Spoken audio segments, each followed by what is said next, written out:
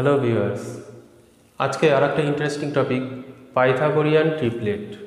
তো প্রথমে বলি ট্রিপলেট ব্যাপারটা কি। ট্রিপলেটটা হচ্ছে জাস্ট তিনটে নাম্বারকে একসঙ্গে লিখে রাখলে, এবিসি তিনটে নাম্বারকে একসঙ্গে লিখে রাখলে এটাকে বলা হয় ট্রিপলেট। যেরকম দুটো নাম্বার এবি এটাকে একসঙ্গে লিখলে এটাকে বলা হয় পেয়ার বা অর্ডার্ড পেয়ার, সেরকমই এবিসি এটাকে বলা হবে ট্রিপলেট। এখন পাইথাগোরিয়ান ট্রিপলেট ব্যাপারটা কি। আমরা পিথাগোরাসের উপপাদ্য থেকে জানি যে যে কোনো সমকোণী ত্রিভুজের লম্ব, ভূমি এবং অতিভুজের মধ্যে সম্পর্ক হচ্ছে লম্ব স্কোয়ার প্লাস ভূমি স্কোয়ার ইকুয়াল টু অতিভুজের স্কোয়ার। তো এখন তিনটে পজিটিভ ইন্টিজার ধনাত্মক পূর্ণ সংখ্যা এবিসি যদি এই কন্ডিশনকে স্যাটিসফাই করে, তার মানে কি যে এবিসি এই তিনটে নাম্বারের মধ্যে যে কোনো দুটো নাম্বারের স্কোয়ারের যোগফল সেটা যদি অপর সংখ্যা স্কোয়ার হয়, তাহলে তখন এই এবিসি এই তিনটেকে একসঙ্গে বলা হবে পাইথাগোরিয়ান ট্রিপলেট। যেমন তোমরা জানো 3 square plus 4 square equal to 5 square, এটা একটা ওয়েল নোন পাইথাগোরিয়ান ট্রিপলেট। তাহলে 3, 4, 5 এইটা হচ্ছে একটা পাইথাগোরিয়ান ট্রিপলেট। তো 3, 4, 5 বা 6, 8, 10 এগুলো তো খুব ওয়েল নোন পাইথাগোরিয়ান ট্রিপলেট। কিন্তু যদি বলা যায় যে 7, এই পাইথাগোরিয়ান ট্রিপলেটের মধ্যে একটা নাম্বার যদি দেওয়া থাকে 7, তাহলে বাকি দুটো নাম্বার কি হবে? তার মানে এই ট্রিপলেটের মধ্যবর্তী যে কোনো একটা নাম্বার দেওয়া থাকলে বাকি নাম্বারগুলো কিন্তু খুব সহজে বের করা যায়। সেই বাকি নাম্বারটা কি হবে? একটা নাম্বার যদি 7 হয়, বাকি নাম্বারটা হয় কি 7 স্কোয়ার মাইনাস 1/2 আর 7 স্কোয়ার প্লাস 1/2। তো এটা ক্যালকুলেশন করলে দেখতে পারবে যে এটা হবে 24 আর 25। এবার তোমরা ভাবছো যে কি করে আসলো, এটা কি ফর্মুলা, কোথার থেকে আসলো এটা। তো চলো এবার দেখা যাক যে কি করে আমরা যে কোনো একটা নাম্বার দেয়া থাকলে সেইটা দিয়ে বাকি দুটো নাম্বার কি হবে পাইথাগোরিয়ান ট্রিপলেটে সেটা আমরা বের করতে পারবো। তো এর জন্য দুটো কেস আছে। দুটো কেসটা হচ্ছে কি, যেই নাম্বারটা যেটা দেয়া থাকবে সেটা অড হলে একরকম হবে, ইভেন হলে একরকম হবে। মানে যুগ্ম সংখ্যার ক্ষেত্রে একরকম নিয়ম, অযুগ্ম সংখ্যার ক্ষেত্রে আর এক রকম নিয়ম। এই ফর্মুলাটা আমরা প্রত্যেকেই জানি যে a প্লাস বি বাই 2 তার whole square minus a minus B by 2 তার whole square equal to ab। তাহলে এই ফর্মুলাতে এর জায়গায় m স্কোয়ার আর বি এর জায়গায় 1 যদি আমরা বসাই তাহলে কি দাঁড়াচ্ছে ব্যাপারটা দেখো, এর জায়গায় m স্কোয়ার আর বি এর জায়গায় 1 বসিয়ে দিলে এটা যেটা আসলো m স্কোয়ার ইন্টু 1, বা এটাকে লেখা যায় m স্কোয়ার প্লাস 1/2 তার হোল স্কোয়ার ইকুয়াল টু, এটাকে এইদিকে নিয়ে m square plus of m square minus 1/2 তার হোল স্কোয়ার, বা এটাকে m তার হোল স্কোয়ার লিখতে পারি। তাহলে এবার দেখো বিষয়টা যে m স্কোয়ার আর এই টার্মটার স্কোয়ারের যোগফল হচ্ছে এই টার্মটার স্কোয়ার। তার মানে কি যে m স্কোয়ার মাইনাস 1/2 আর m স্কোয়ার প্লাস 1/2 এই তিনটে মিলে একটা পাইথাগোরিয়ান ট্রিপলেট হবে। কিন্তু এখানে একটা বিষয় আছে, সেটা হচ্ছে কি যে m এর মান ইভেন হলে কিন্তু এটা হবে না। কেন? ধরো m এর মান যদি ইভেন হয়, ধরো m এর মান 2, তাহলে m এর মান এখানে 2 বসালে কত আসছে?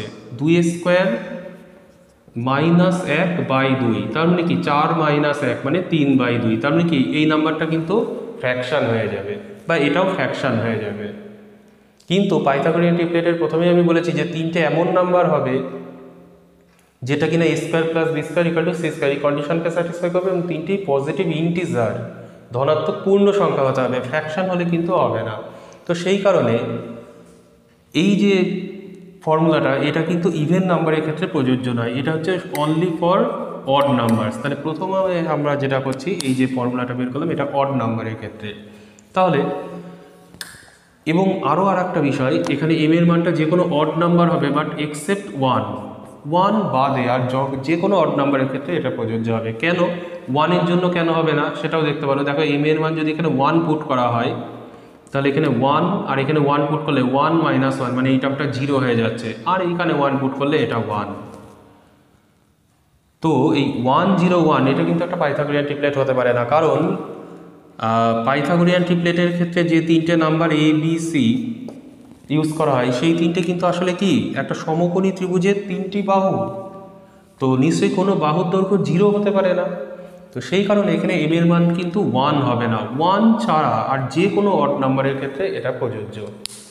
এবার ধরো এম এর মান যদি 3 হয়, ধরো তোমাকে বলা হলো যে একটা পাইথাগোরিয়ান ট্রিপলেটের সব থেকে লোয়েস্ট নাম্বারটা বা যে কোনো একটা নাম্বার 3, তাহলে বাকি দুটো নাম্বার কি হবে?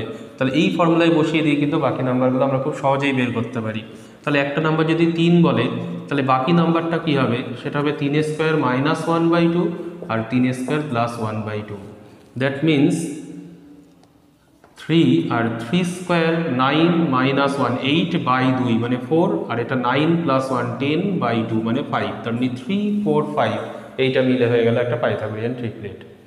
যদি বলা হয় m = 5, মানে এই ট্রিপলেটের মধ্যে একটা নাম্বার দেওয়া আছে 5, তাহলে বাকি দুটো নাম্বার কি হবে? তাহলে সেটা কীরকমভাবে হবে দেখো, 5 আর একটা হবে 5 স্কোয়ার মাইনাস 1/2 আর 5 স্কোয়ার প্লাস 1/2, তার মানে যেটা দাঁড়াচ্ছে 5, এটা 25 মাইনাস 1 মানে 24/2 12, আর এটা 25 প্লাস 1 মানে 26/2 13, 5 12 13, এই তিনটে মিলে একটা পাইথাগোরিয়ান ট্রিপলেট হবে। একটু ক্রস চেক করা যাক, দেখা যাক আদৌ হয় কিনা। দেখো 5 square plus 12 square equal to যেটা হচ্ছে 25 প্লাস 144, তার মানে 169, আর এটা মানে 13 স্কোয়ার, তাহলে ঠিকই আছে। তাহলে 5 12 13 এইটা মিলে হয়ে যাবে একটা পাইথাগোরিয়ান ট্রিপলেট। ঠিক এই একই রকমভাবে আমি প্রথমে যে এক্সাম্পলটা দিয়েছিলাম যে 7 আর 24 25 এইটা মিলে হয়ে যাবে একটা পাইথাগোরিয়ান ট্রিপলেট। এইভাবে যে কোনো নাম্বারই দেওয়া থাক না কেন, ইনফ্যাক্ট অড নাম্বারের ক্ষেত্রে এই ফর্মুলা ইউজ করে একটা পাইথাগোরিয়ান ট্রিপলেট আমরা পেতে পারি। তো এবার চলো ইভেন নাম্বারের ক্ষেত্রে তাহলে কি ফর্মুলা সেটা দেখা যাক। ইভেন নাম্বারের ক্ষেত্রেও কিছুই না, জাস্ট এখান থেকেই ফর্মুলাটা চলে আসবে। দেখো আমরা তো জানি a প্লাস বি তার whole square minus of a minus B তার whole square equal to 4ab। তো এই ফর্মুলাতেই আমরা এর জায়গায় m স্কোয়ার আর b এর জায়গায় 1 পুট করব। এর জায়গায় m স্কোয়ার, b এর জায়গায় 1 পুট করলে যেটা আসছে খেয়াল করো, 4m স্কোয়ার ইন্টু 1, তার মানে এটাকেই লেখা যায় 2m তার হোল স্কোয়ার। তাহলে এবার এই পোর্শনটাকে ওদিকে নিয়ে গেলে আমরা যেটা পাচ্ছি,